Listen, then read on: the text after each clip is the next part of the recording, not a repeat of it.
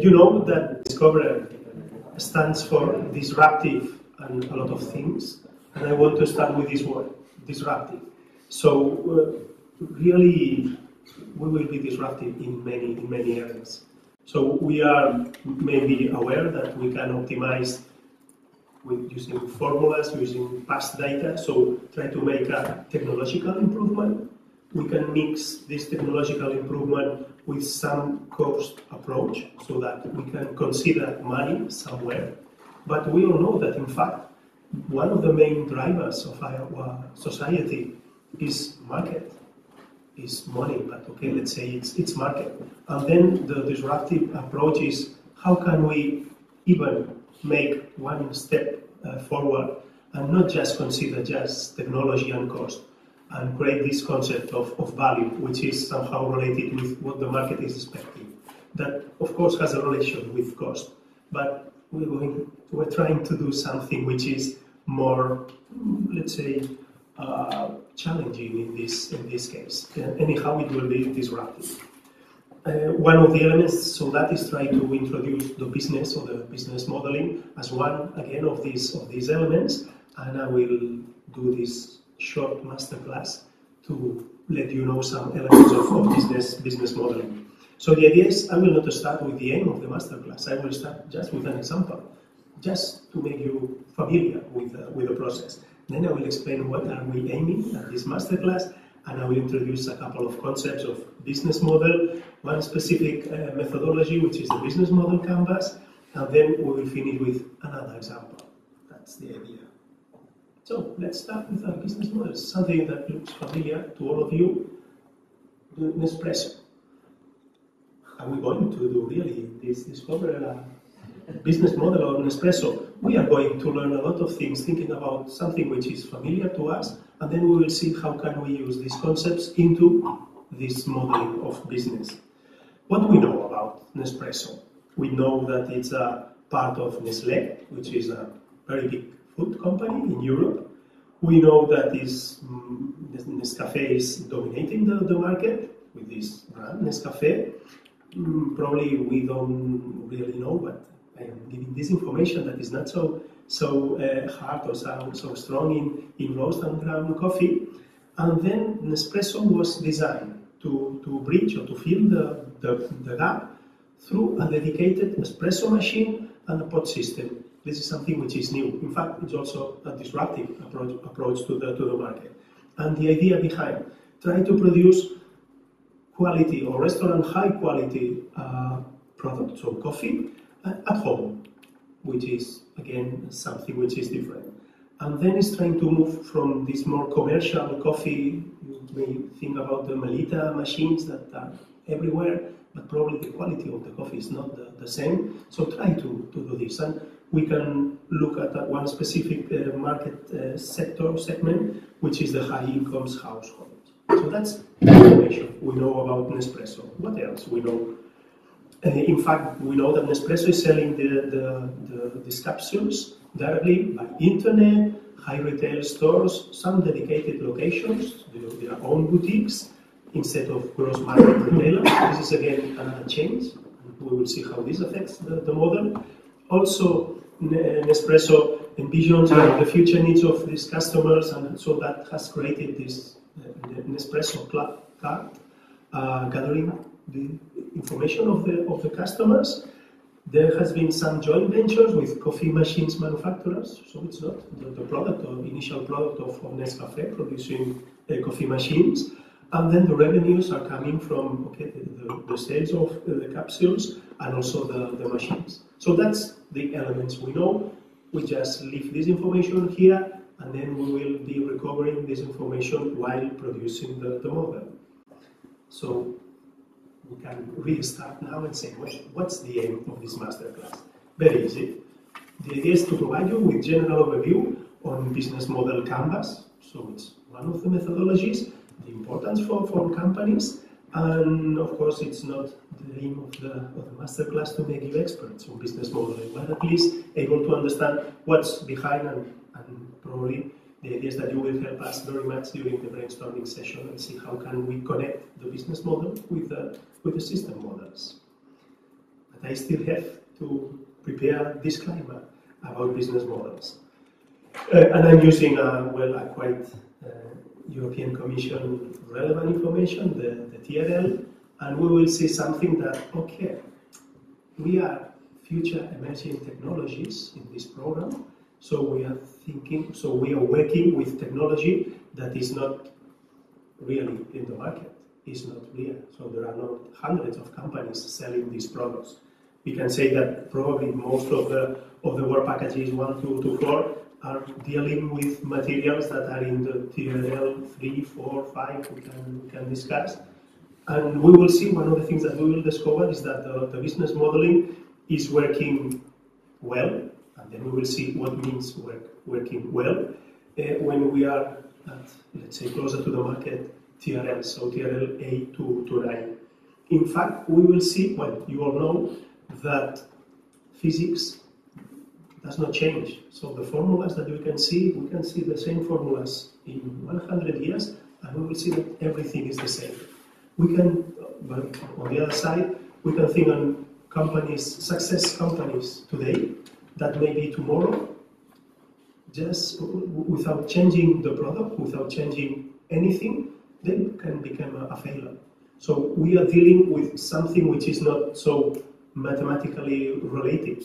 It may depend on the competitor's attitude. So I can be the first in the market, and tomorrow there is another one who is the first. So everything is changing in my business. So this is one of the elements, and that's the reason I said it works moderately well when dealing with TRL 8 to 9. It means that there are hundreds of companies that are having data, and we can process this data using machine learning or other less sophisticated tools, and then we can try to make a model of this.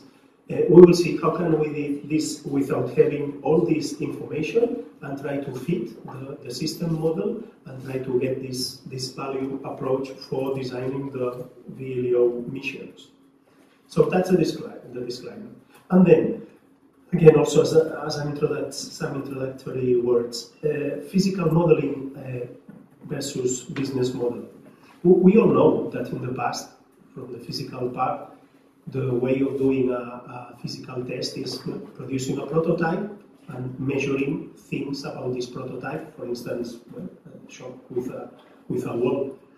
After having hundreds, thousands, maybe millions of data, we are able to simulate this. So it's no longer necessary to use cost and time-consuming processes, prototypes, to get the data. We can simulate a lot before doing the first prototype so that we can be more sure on the results we can achieve. Business modeling is the same. So we can try a business. If we have money, we can invest, we can buy some buildings and some machinery, produce a product, and during this trial and error, try to increase revenues as much as possible. And well, in fact, 1 every 7 businesses becomes a success. 6 of them become a failure. So it's a lot of many cost and time consuming doing businesses like this. The idea is that can we have a tool to simulate the business before investing in the business, before losing time and money, so that when we start the process, we can reduce this 1 to 7 success ratio to 1 to 3, which is quite more convenient than the other. And that's the idea, and this is specifically the business model canvas. So try to make this parallelism between a physical model and a business model. What the idea behind is reducing time and cost in taking decisions, but as you will see, it is not done through type of modelization, CFD, or so it's another type of modelization. What's a business model? Some definitions. For instance, a business model describes how the organization operates, from Magreta, 2002. Another definition. A business model describes the rationale on how organization creates, delivers, and captures value in economic, social, cultural, or other contexts, from Osterwalder in 2010. Let's see briefly that business model is used to describe what companies do in order to get profit. And then we will somehow relate this profit to the value concept that was introduced in the system modeling. And more specifically, what's a business model canvas? Business model canvas is a way to show how organizations create and deliver value from and for the stakeholders of the company.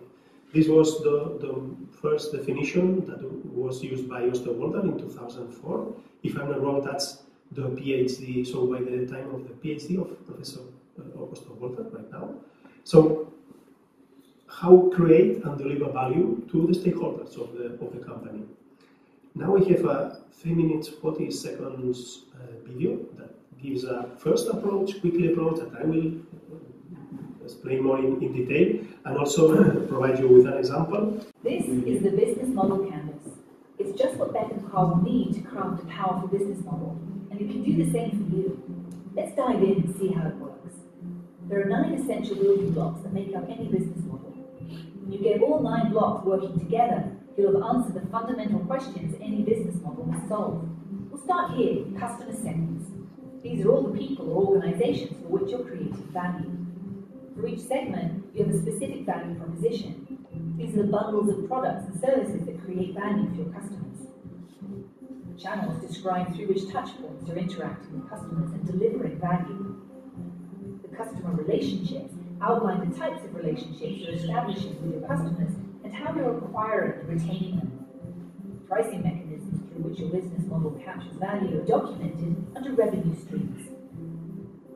The key resources show which assets are indispensable in your business model, so you can describe the infrastructure you need to create, deliver, and capture value. The key activities show which things you need to be able to perform well. The key partners show who can help you leverage your business model, since you won't own all key resources yourself, nor will you perform all key activities. Once you understand your business model's infrastructure, you'll also have an idea of its cost structure. Any business model can be mapped this way: 9 building blocks working to reinforce and strengthen each other. But before you make a model for yourself, it helps to see what a breakthrough business model looks like in action. Like this one. Low-cost airlines revolutionise air travel thanks to their disruptive business model. Let's first look at their value proposition. A low-cost airline offers ultra-cheap flights to their main customer segment, budget travelers, by adopting a no-frills policy. And this leads to additional revenue streams, because customers pay for their ticket and additional fees on items like food and drink, priority boarding, and luggage. The airlines save even more money through their choice of channels, selling only through call centres and the internet, making for efficient, if not always convenient, customer relationships that are automated and often impersonal. Okay, that covers the right side of the canvas, the part everyone can see. The left side of the canvas is what's going on backstage. Like their choice of key resources, they reduce maintenance and training costs by using a single aircraft model for the whole fleet. And they only fly to cheap airports where it's cost efficient to land, or they even get paid to touch down. Planes that do land have quick turnarounds, so they get back in the air earning money as quickly as possible. And they form key partnerships with others in the travel industry, like car rental, hotel, and insurance companies. Finally, under cost structures, all maintenance, training, airport, and call center costs are trimmed to their lowest levels. All of these pieces working together make their fares almost impossible for traditional airlines to compete with. There's nothing superior about these airlines except their business models. They're reaching an entirely new segment of travelers, out of reach for traditional airlines. Cutting out costs is pretty exciting, right? But wait, just because it's successful for discount airlines doesn't mean it will work for your idea. Luckily, the business model canvas allows you to iterate many models and test them quickly. Let's get started with your own business idea. Okay. So we have seen how it looks, a business model. So let's try to find these 9 elements, they call the 9 building blocks, and we can, as it is also explained, we can iterate and produce and try to improve the business model before going to the market, so that we can be sure that it may work. So for the definition is that can be described through these 9 building blocks, and that will show how the company tries to win customers and make profit, which is the final element. So, and you can test as much business model as you want before investing in the product or service or company or whatever. Which are these 9 building blocks? We have seen there are 2 parts. we call the value side and the cost side. In the value side, we have what is more visible, so the customers, the relationships, the channels, and especially the value proposition, so that they bring the revenues of the company. And then the part which is not so easy to understand, who are the key partners for that business, which are the key activities or the key resources, and then what's behind, so the cost structure to get this value proposition alive. Let's start with the customer segment. Customer segment, it's different groups of people, organizations, businesses that aim to reach, or that we are aiming to reach or serve, since they have common needs, problems, or behaviors. That's the customer segment. And then coming back again to Nespresso, which is the customer segment of Nespresso. So I am asking the question to you, and I give him some idea, because there is a picture here to help. So remember what we have said about Nespresso and the customer segment? Sorry? Mid to high income families? Yeah, high income. Yes, and probably when I'm doing these questions, Sylvia and Santiago will not be allowed to answer. So we just to create this. So we have identified a customer segment with similar needs or wants. They want quality coffee at home. We have identified the customer segment. And well, just to remember, this is put in the right-hand part of the model, and it says, what are your customers like? Value proposition. Value proposition is probably the main issue. What are we providing to them, which is key?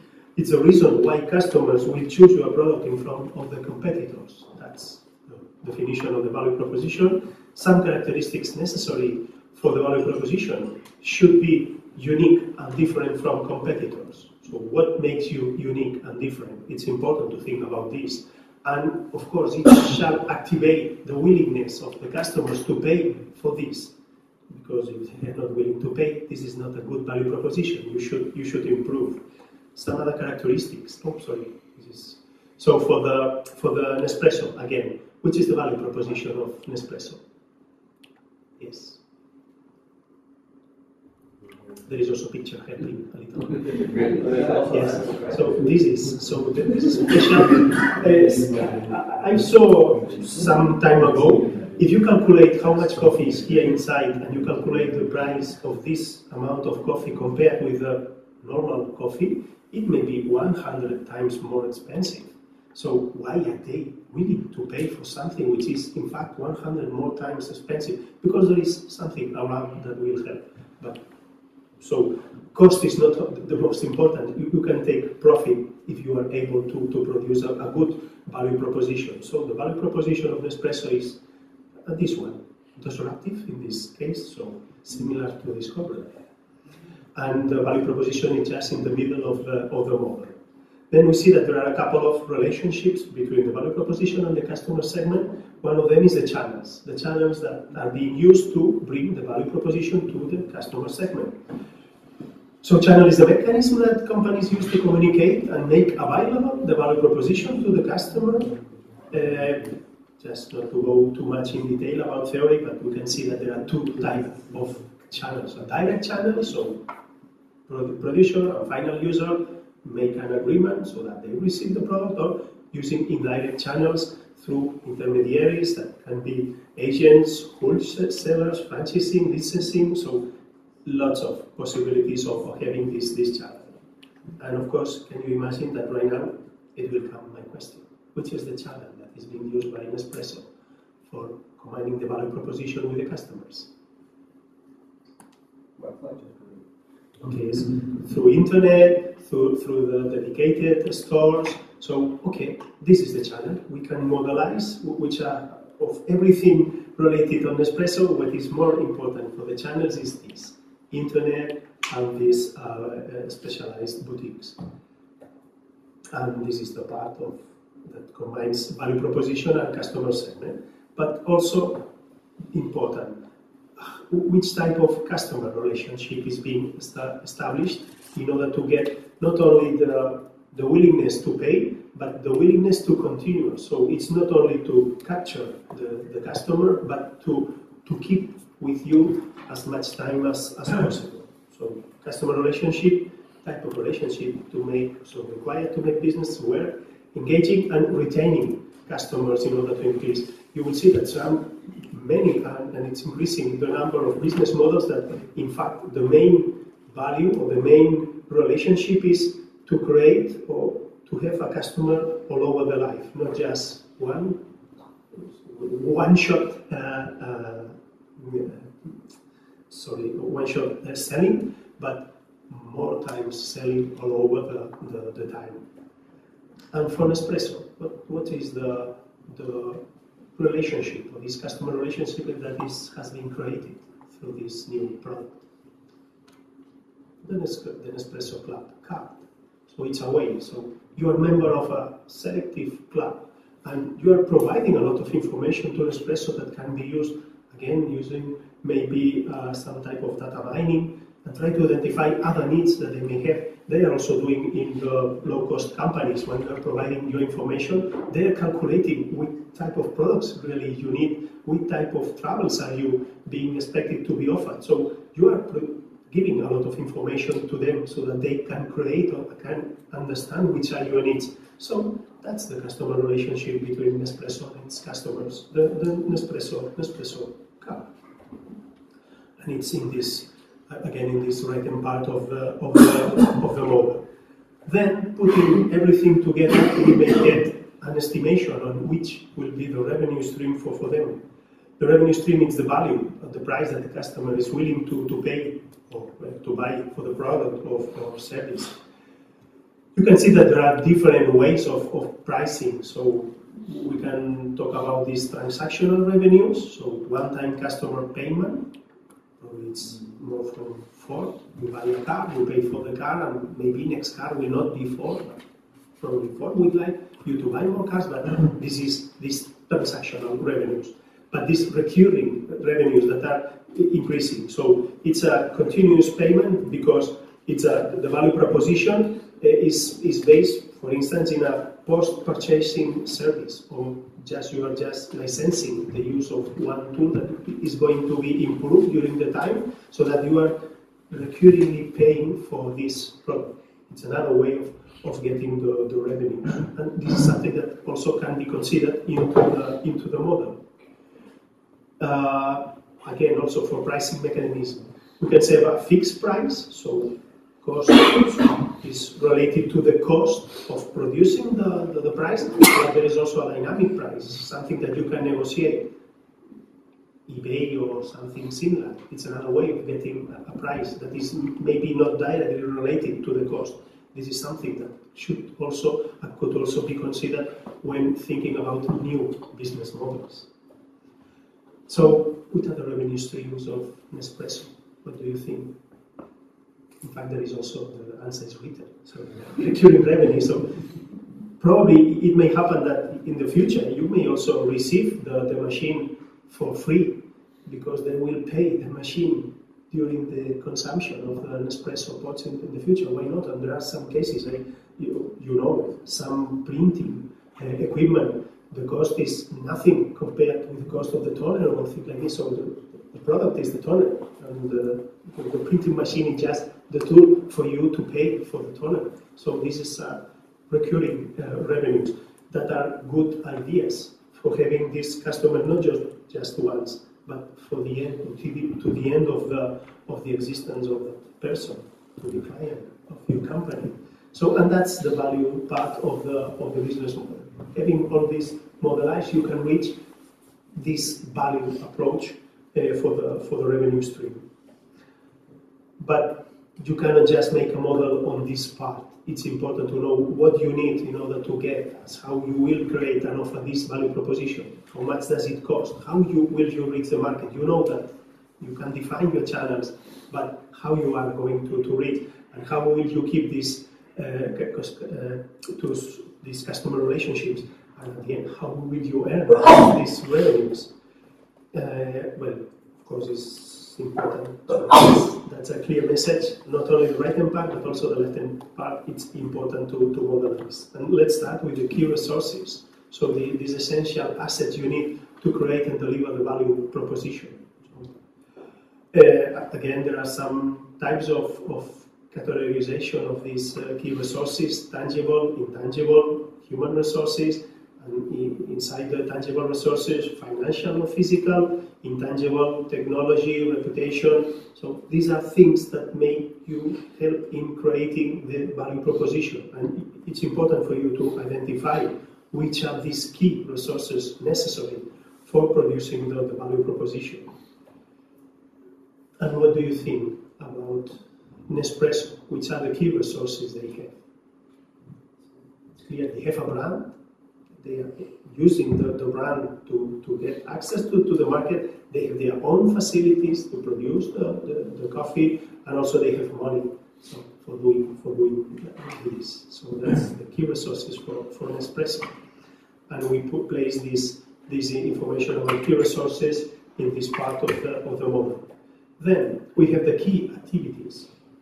The key activities is the capacity of the organization to create. It's not just the assets. The assets, it's one part, but how you will be able to efficiently and effectively transforming the inputs into outputs that will become products or services.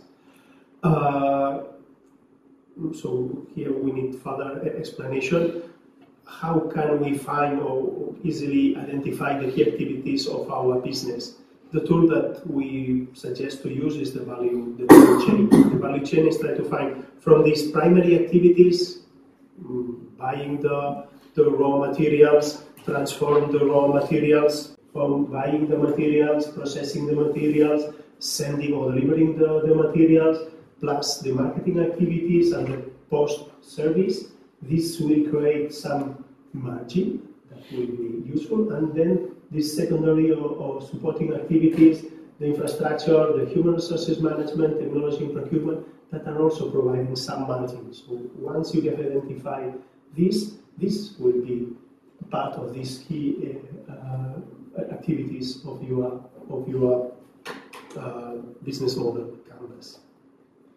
For instance, in a Earth observation mission or value chain, you can see that in the upstream we'll have from the initial investment, satellite manufacturing, the ground equipment, and the launcher service. This might be part of the value chain, and we can identify each of these elements and try to find how much is this in terms of cost, how much for a specific mission. Then in the midstream, we'll have the satellite operator and the data management of the imagery, if we are considering Earth observation, and then in the downstream, the service provider of this, let's say, manipulated data that can be useful for the customers. So this is a possible value chain in this.